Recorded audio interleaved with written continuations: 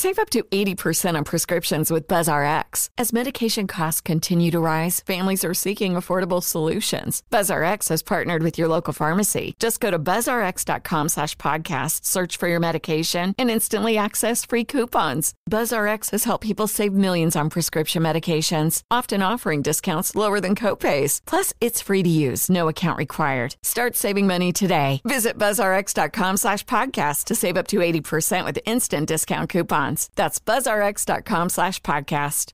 Hi, I'm Ashley Flowers, creator and host of the #1 true crime podcast, Crime Junkie. Every Monday, me and my best friend Britt break down a new case, but not in the way you've heard before, and not the cases you've heard before.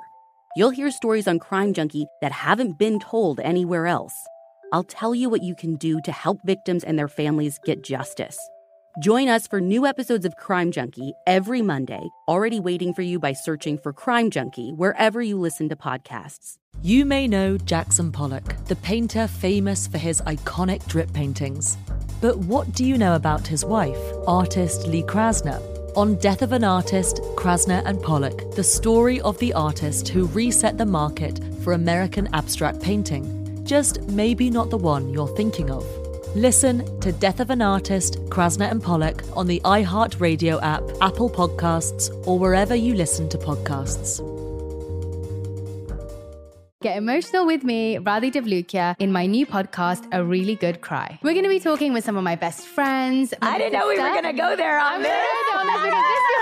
People that I admire. When we say listen to your body, really tune into what's going on. Authors of books that have changed my life. Now you're talking about sympathy, which is different than empathy, right? Never forget, it's okay to cry as long as you make it a really good one. Listen to A Really Good Cry with Radhi Devlukia on the iHeartRadio app, Apple Podcasts, or wherever you get your podcasts. Hi, I'm Dani Shapiro, host of the hit podcast Family Secrets.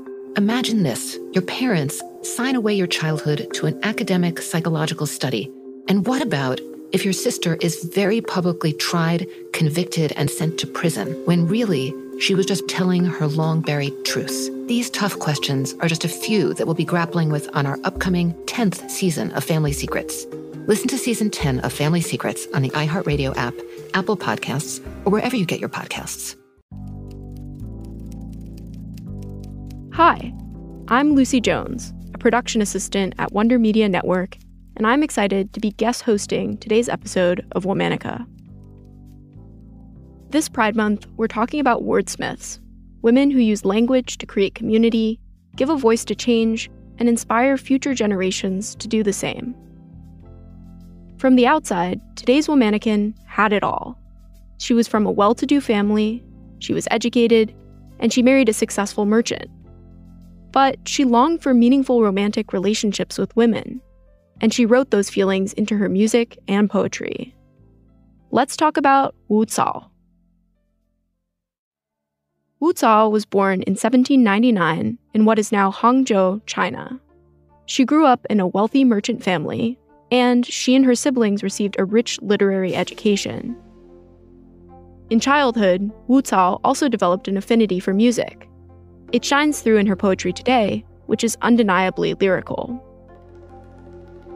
In her early 20s, Wu Cao wrote her first play, The Fake Image. The manuscript was originally shared with friends and performed for family. Then, it fell into the hands of fellow writers and avid readers. It became a hit. The play was so popular that an actor staged it in Shanghai. When the play was put into print, another writer inscribed on the title page that those who heard about the fake image vied to make copies of the text by hand. It was so popular that, reportedly, the price of paper suddenly soared. The play itself is emotionally complex. It only has one central character. She delivers all of the dialogue through a single, extended monologue. The action of the play centers on the character painting a portrait of herself dressed in traditional male attire. She sits facing her artwork, contemplating it, drinking wine. The character begins to read aloud Encountering Sorrow, an ancient Chinese poem. The fake image jumps between spoken word and song, and every detail was transgressive for the era. When the character sings, she alternates between northern and southern tunes. At the time, northern tunes were seen as more masculine and heroic. Southern tunes were more often used to express femininity. Wu Cao's play dissected gender through every lens possible. She wrote, "I am ashamed of my female dress, and I despise powder and rouge. I dare not call myself an extraordinary beauty, but I secretly congratulate myself for being a sophisticated gentleman." Wu Cao was decades, if not centuries, before her time. She questioned gender and its role in her life. She mocked the performance of it, and did it in public. Despite the play's popularity, Wu Cao expressed dissatisfaction with her status in life. She worried about being overlooked, especially as a woman writer. But the fake image resonated with one person in particular who would change those feelings, at least for a while. His name was Chen Wenshu. Chen Wenshu was a patron of the arts. When he read the play, he fell in love with Wu Cao's work. The two met and she became his devotee, joining his circle of bohemian artists. The circle included women who practiced Buddhism, rode horses, and shot guns. It was one of the high points of Wu Cao's life. In a diversion from her typical melancholic writing, she remembered her time with this group of women fondly in lyrics. "We rode our dappled colts side by side. We women are heroes too." With the support of Chen Wenshu and her fellow writers, Wu Cao continued to write poems, songs, and theatrical plays that were sung all over China. She used language typically reserved for male poets and wrote about her love for the women around her. In her poem for the courtesan Qing Lin, she compares a would-be lover to a glowing perfumed lamp and confesses to desiring her body and heart.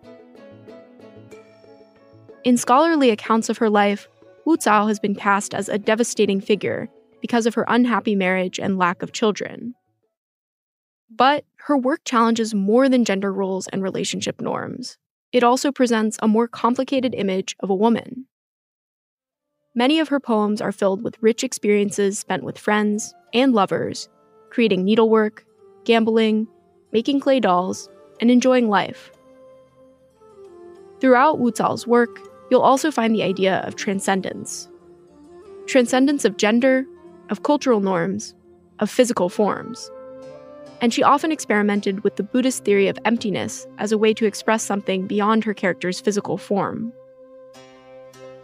Later in life, Wu Cao converted to Buddhism. She kept busy with monastic duties and continued to write and nurture other writers until the end of her life. Not much is known about her death, except that she died a Taoist priestess, a role in which she might have helped guide others to a kind of transcendence too. All month, we're talking about Wordsmiths. For more information, find us on Facebook and Instagram at Womanica Podcast. Special thanks to co-creators Jenny and Liz Kaplan for having me as a guest host. Talk to you tomorrow.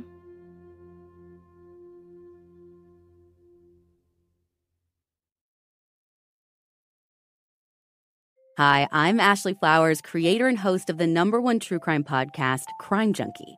Every Monday, me and my best friend Britt break down a new case, but not in the way you've heard before, and not the cases you've heard before. You'll hear stories on Crime Junkie that haven't been told anywhere else. I'll tell you what you can do to help victims and their families get justice. Join us for new episodes of Crime Junkie every Monday, already waiting for you by searching for Crime Junkie wherever you listen to podcasts. Hi, I'm Danny Shapiro, host of the hit podcast Family Secrets. Imagine this. Your parents sign away your childhood to an academic psychological study. And what about if your sister is very publicly tried, convicted, and sent to prison, when really she was just telling her long-buried truths? These tough questions are just a few that we'll be grappling with on our upcoming 10th season of Family Secrets. Listen to Season 10 of Family Secrets on the iHeartRadio app, Apple Podcasts, or wherever you get your podcasts. You may know Jackson Pollock, the painter famous for his iconic drip paintings. But what do you know about his wife, artist Lee Krasner? On Death of an Artist, Krasner and Pollock, the story of the artist who reset the market for American abstract painting. Just maybe not the one you're thinking of. Listen to Death of an Artist, Krasner and Pollock on the iHeartRadio app, Apple Podcasts, or wherever you listen to podcasts. Parents, if you've ever experienced bedtime battles with the kids, I'm going to let you into a little secret. The Koala Moon podcast has revolutionized over 20 million bedtimes, with parents like you calling it life-changing and the perfect nighttime routine. With original kids' bedtime stories and cozy sleep meditations, every episode has been specially designed to make bedtimes a dream. Listen to Koala Moon on the iHeartRadio app, on Apple Podcasts, or wherever you get your podcasts. If you love comedy, movies, and Hollywood satire, you're going to want to listen to a brand new podcast called Get It to Dutch. In Get It to Dutch, we play 3 aspiring screenwriters on a quest to get a script to big-time Hollywood producer Dutch Huxley. Each week on the podcast, we perform a movie script right before your ears. It's like going to a movie with your eyes closed. And we have amazing guest stars, including Tim Robinson, Rob Hubel, Lily Sullivan, Jamie Moyer, and Weird Al Yankovic. Listen to Get It to Dutch, a screenwriter's journey on the iHeartRadio app, Apple Podcast, or wherever you get your podcasts.